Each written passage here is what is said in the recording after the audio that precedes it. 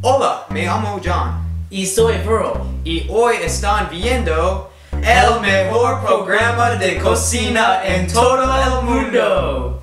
Estaremos cocinando un chess torta hoy. Es mi receta favorita.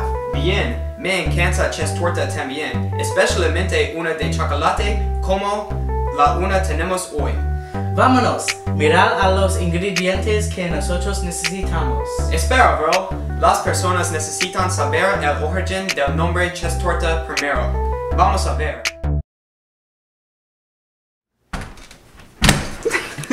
Esposa, estoy en casa. Hola, bro. ¿Cómo estás? ¿Qué es ese olor?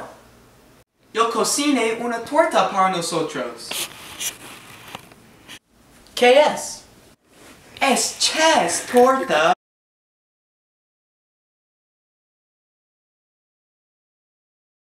¡Dame!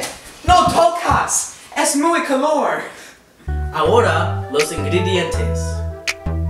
1,5 tazas de azúcar, 5 cucharadas de polvo de cacao, 2 cucharadas de harina para todo uso, 1/4 cucharilla de sal y una media taza de leche evaporada.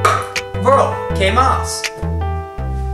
3 huevos grandes, tercia taza de mantequilla sin sal, una cucharilla de vainilla y un parcialmente cocido al horno de 9 pulgadas.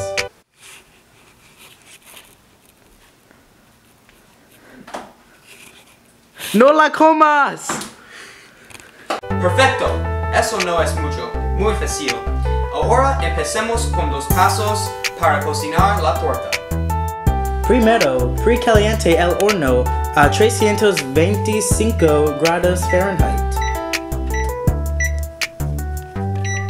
Entonces combine el azúcar, el polvo de cacao, la harina y la sal en un tazón. Añada la leche evaporada y mezcle bien.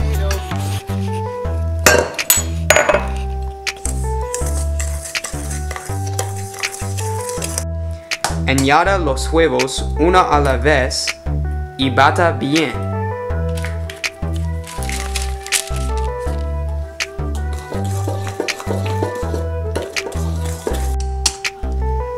Y 3.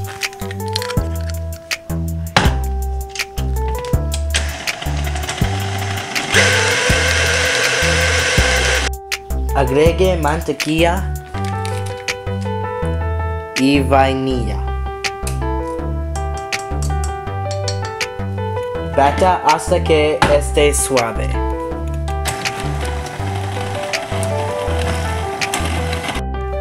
Verta en el parcialmente cocido al horno. Horneé en 325 grados durante 55 a 60 minutos.